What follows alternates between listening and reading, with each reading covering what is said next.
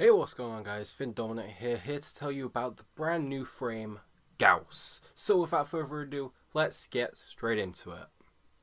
So the first thing you got to know about Gauss is that he has a pack which will be on the screen now for 775 platinum. It comes with him, his mag helmet, his Cyandana, his signature guns, and of course some credit booster and affinity boosters. He has 4 abilities which are actually amazing.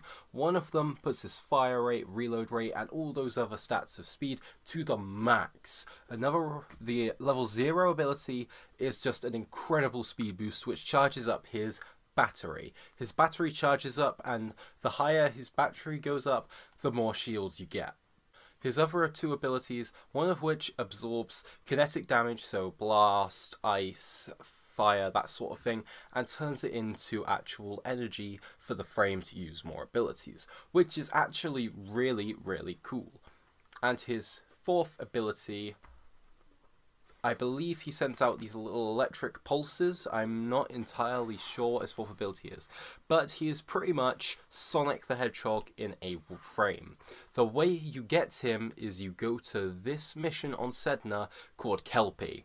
This is the one place where you can get the pieces. You will have to complete the disruption, and every 4th round, at the end of the round, you have a 10% chance to get either the neuroptics, the chassis, or the systems. So yeah, you're going to want to grind. It's all about the luck. So guys, that was pretty much the entire coverage I've got for the new frame. It's, like I said, it's pretty much Sonic but as a Warframe, which is actually amazing because Sonic is one of my favourite franchises of all time.